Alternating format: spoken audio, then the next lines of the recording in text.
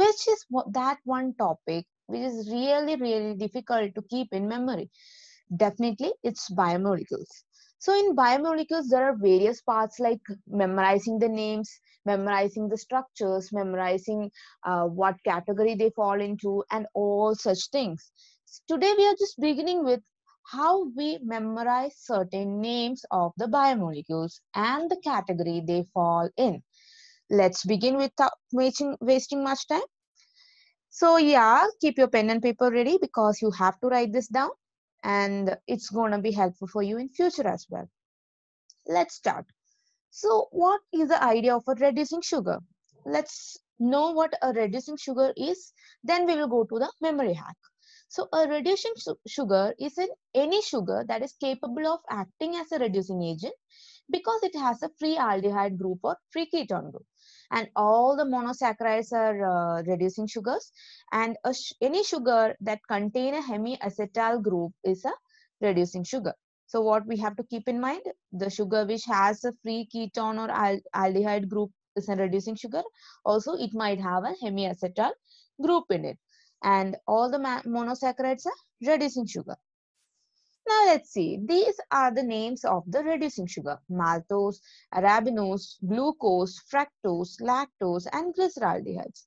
And now we might wonder, there are these many names. How to memorize them? We have come up with a hack to memorize these names.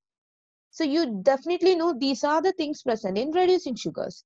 And in exams like MSc Chemistry exam of QCET, usually you are supposed to choose one option among the given option, which is a reducing sugar. Even last year, we did have a question from this part.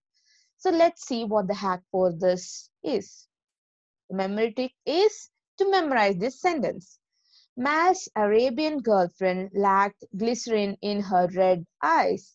So here, Mal stands for maltose, Arabian stands for the arabinose, G stands for girlfriend, that is G stands for glucose, and F stands for what?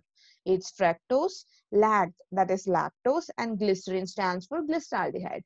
In her red eyes. So what is red? It's a reducing sugar. So keep this one sentence in your mind, and if you see the options, just think of this sentence, and there you go. You know which of them are the reducing sugar and which of them is not a reducing sugar.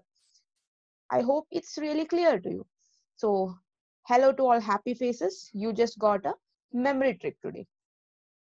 Now let's see about what a non-reducing sugar is. A non-reducing sugar does not have a free ketone or aldehyde group, and these sugars have acetal in place of hemiacetal. So this is an hemiacetal group. And let's see what are the non-reducing sugars. The non-reducing sugars are sucrose, raffinose, trehalose, verbose, and stachyose. So let's see what the memory hack is. SRT's versatile stance. Just remember this sentence. So all of you might be loving cricket. So who is SRT? Who is SRT? We should know. It's Sachin Ramesh Tendulkar. And SRT's, SRT's versatile stance is actually something we often hear in the commentary when Sachin comes for batting. So just remember this one sentence, SRT's versatile stance. And now there you go. The non-reducing sugar names can be studied from this. So here we have sucrose, you have raffinose, T for trehalose, versatile, which is a verbose, and stachyose, the stands for stachyose. And yes, that is the memory hack to memorize the names of the non-reducing sugars. Repeat this sentence and just write down the names in below the sentence, and definitely it will stay in your memory for a very, very long time. Let's see about monosaccharides. Now, monosaccharides are the simplest units for carbohydrates and the single form of sugar. We know mono means one, and it's the basic units in carbohydrates.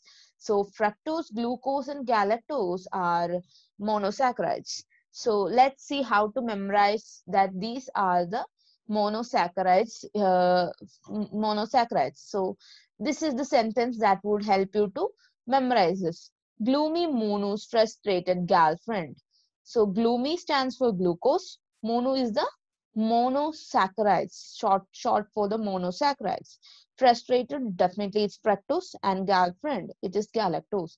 So in a sentence, you can always memorize which category it falls into, that is monosaccharide, and what are the examples in that particular category.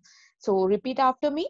Gloomy monos, frustrated girlfriend, and it stands for monosaccharides, which are glucose, fructose, and galactose. Hope it's really clear to you.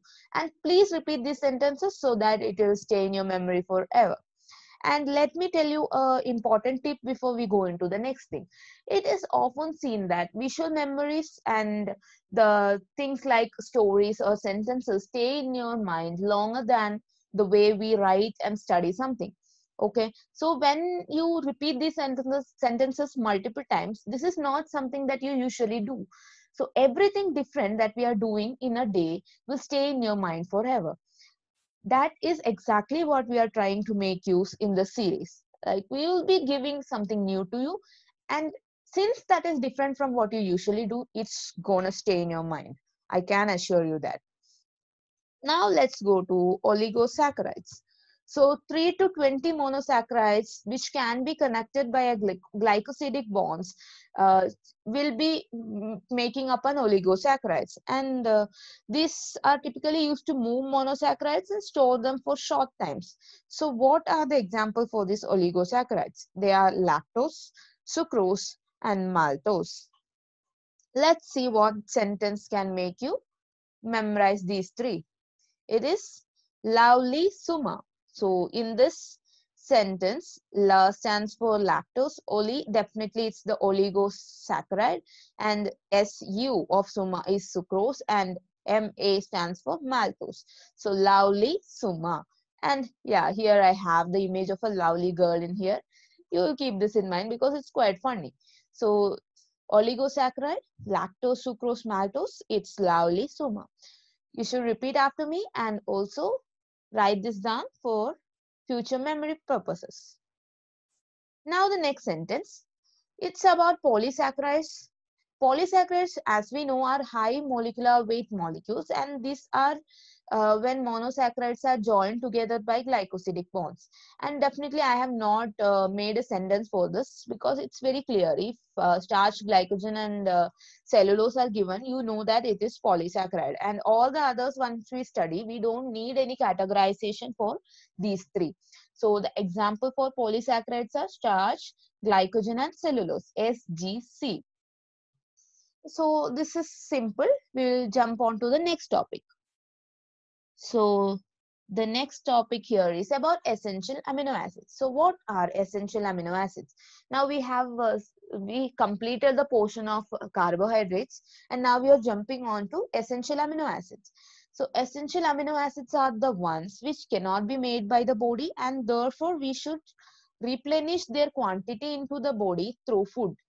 So essential amino acids will come to our body through food, and they are extremely important. Let's see how to memorize the essential amino acids. So these are the essential amino acids: methionine, threonine, histidine, phenylalanine, valine, isoleucine, tryptophan, lysine, and leucine.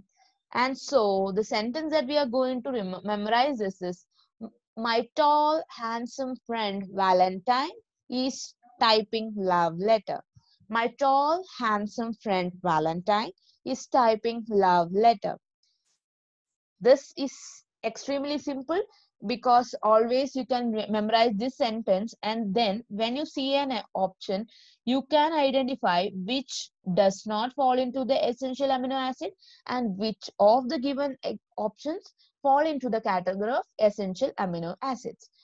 So basically, for this set of memory hacks, what we had taken into consideration is to make you memorize the different biomolecules falling into various categories like reducing sugar, non-reducing sugar, monosaccharides, polysaccharides, oligosaccharides, then essential amino acids, and how to memorize those names. And all of the entrances these days are multiple choice questions, and memorizing the names of these through sentences or certain figures will always prove helpful, because most of the time you have to identify something out of the four. It's not like you have to write it down out of the blue. You have to identify one among the four options given. So this would perfectly helpful be helpful for you in the long run. It might not seem like a very easy thing in the first go, but I guarantee you that this is going to be helpful for you in coming days. So yes, there is more to come from the memory hacks. Let's keep it short and simple for the day. Study well, and please stay tuned to this memory hacks in chemistry series. This is going to have a lot variety of stuffs coming in. Thank you so much for watching. Subscribe the channel, hit the bell icon for latest notification, like the video, and just let us know what are the portions in which you would like to have certain memory hacks. We will definitely try to prepare something for those. Let's do that. Let's have a survey of which topics you find difficult to memorize. We'll take all your requests into concern, so you can request as many parts as possible. Definitely that is going to happen. Thank you. All the best, everyone. Stay safe at home. Thank you.